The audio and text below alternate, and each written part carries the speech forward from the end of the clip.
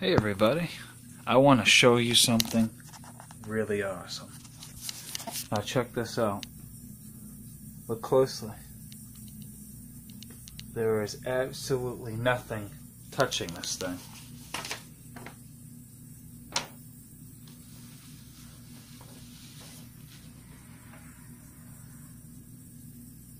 Isn't that amazing?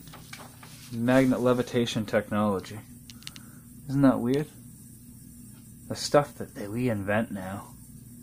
Why would you want to waste your life with drugs when you can friggin' live in this shit in the future? You know? That's crazy.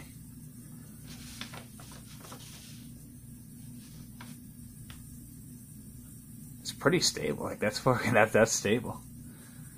That's stable. The only thing is you have to have it plugged in for it to levitate like this.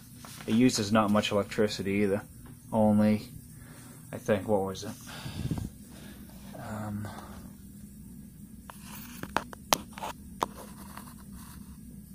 Oh, this stupid phone won't focus in on it. Oh, there we go. 15 volts at 1 amp. That's not very much.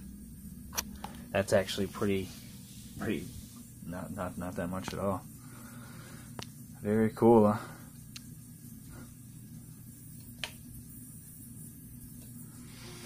Yeah, that's freaking awesome.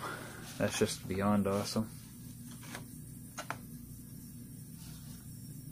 Oh, what the hell? Oh, I got cockeyed. It got cockeyed. Isn't that weird? That's what it is. It's just that little magnet holding that up. Isn't that fucking weird? That's just awesome. That's just freaking weird.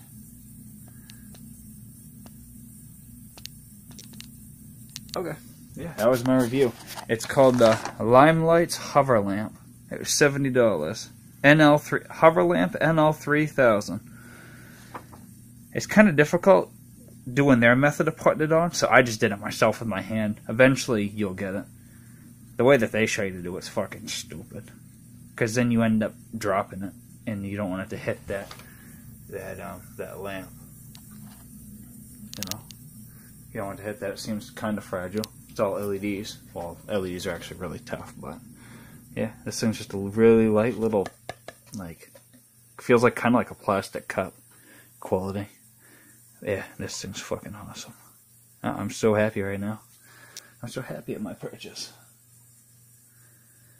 Alrighty.